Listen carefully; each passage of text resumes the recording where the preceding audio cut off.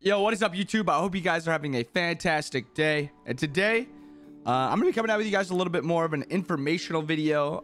It's just going to be talking about more of the support role, about a little bit of a meta right now. The meta is going to be supports buying beads. As you guys have seen in SPL a lot recently, beads have been getting picked up on support. PBM, Jake, Aurora, Ronnie, every support at one point or another has been picking up beads, and it's just because of how much value you're getting out of beads as support. So right now, as a game, as a meta, Smite really relies on being able to punish the enemy, like whichever enemy you can, whether it's support, mid, jungle, solo, ADC, whichever role you can.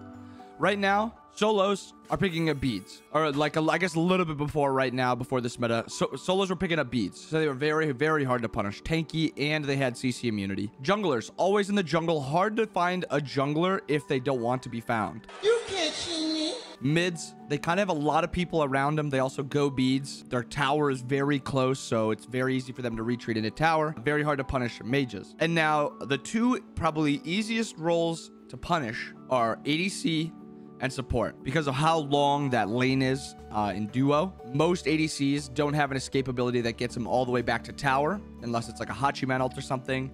But even in that scenario, there's some gods that can punish them, i.e. Fenrir, wall gods like a Ymir, a Kabrakan, or something that can wall off his escape. So that basically leaves you with two roles to punish. And like I said, ADC is very easy to punish.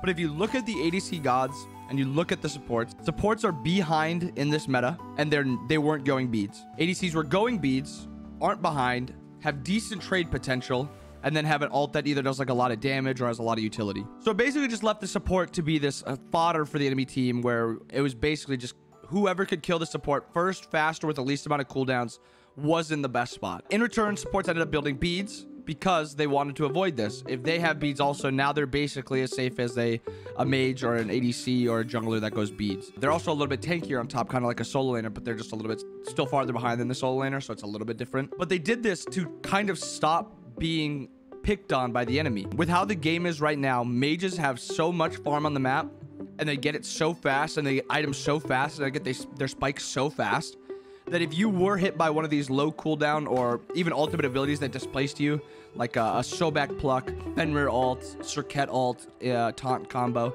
if you got hit by any of those, you were almost guaranteed dead before the CC duration was over. So we bought beads. It was the only thing we could do because of how Smite is as a game. The games are progressing so fast. Tankiness is kind of not getting the love it's getting, and there's just more and more damage getting thrown into the game. And that goes for Guardians and Warriors too. We're doing a lot of damage right now, but tankiness isn't really a thing in Smite. That is why we've ended up buying these beads, because we need to avoid dying.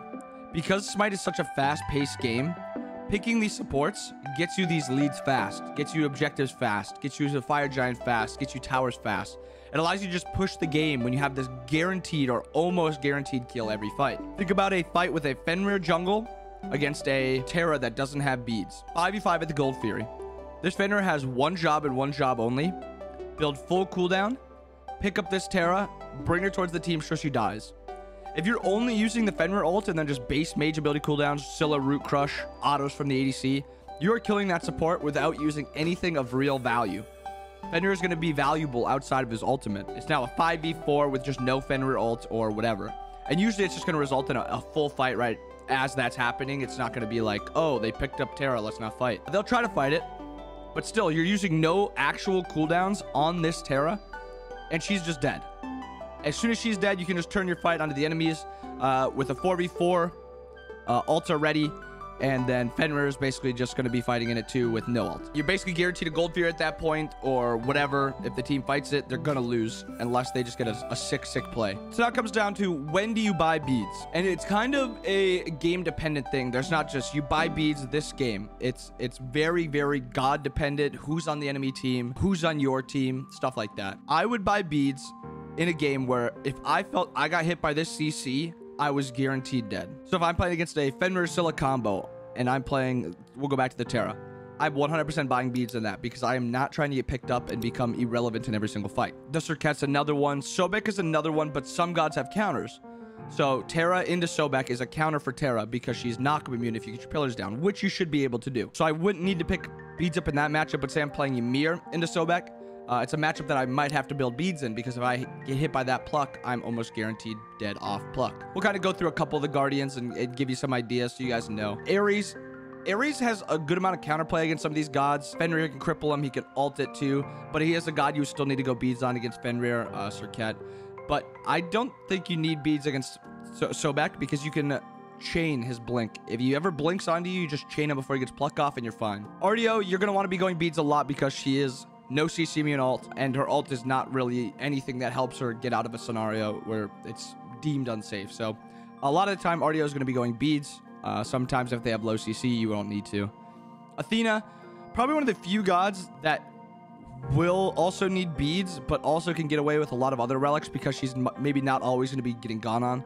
Because if she can play it right, she could say like dash taunt and then immediately ult out, so she doesn't have to worry about that CC. Or if she feels like she's getting walked at or ran at, she can just charge her ult, and if she gets jumped on, she just ults. Bacchus, I think Bacchus is probably the best god with beads, other than maybe Kabrakan, because it allows their aggression to be unpunished unless they're getting killed. Both of these gods beads a lot of the time, but Kabrakan also uses blink well, so maybe think about it a little bit. Serb, he's a beads god. I mean, like, the thing is most of these gods are beads gods, but like, it just depends on some of the lower cooldown ones, like Sobek. Like, Fafnir doesn't really care too much about a Sobek pluck, because he jumps so quickly away off of it that he can usually live it. Ymir is going to need beads against Sobek. Yemoja, yes. Terra doesn't, because she's not going to be immune. Kuzumbo doesn't need beads that much, because he is probably the tankiest god in the game.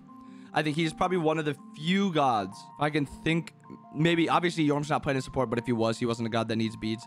But yeah, if you're playing Kuzumbo, 90% of the time, do not need beads on Kuzumbo. You're better off going Blink, Sunder, Onk, Bracer, whatever. That's the video on beads. I hope you guys enjoyed it. Just supposed to be a little bit more of an informational video for you guys, because I know a lot of you guys are curious about beads and why they're getting picked up so much, why they're so OP. And I think we're at a point where beads are kind of OP when you're picking up 10 in a game. And that just happened, I think it was this weekend or last weekend or something, against, I can't remember who it was we played, but there was 10 beads in the game off the start. Like, that is, that I don't like seeing that. I like build diversity. Let's get some build diversity. Then again, I hope you guys enjoyed the video. Leave a comment. If you guys got any questions, ask away. Hope you guys learned a little bit here. You guys have a wonderful day.